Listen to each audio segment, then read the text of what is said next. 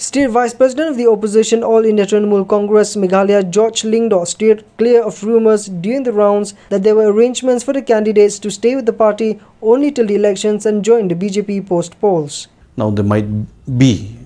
some kind of rumours as such that are going around doing the rounds, but then when we had gone to the 2023 elections, we had gone with one mind, with one agenda, with one goal, to ensure that the TMC comes into power and get good number of MLAs elected across the state. And with that objective, we, being a new party setting up in just 6-7 months or 8 months before the election,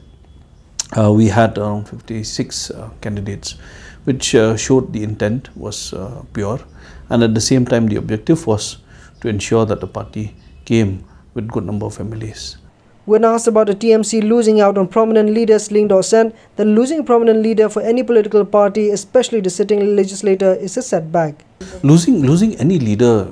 from a party is, for any political party, losing prominent leaders, especially elected MLAs, will always be a setback. For more news updates, subscribe, like and share.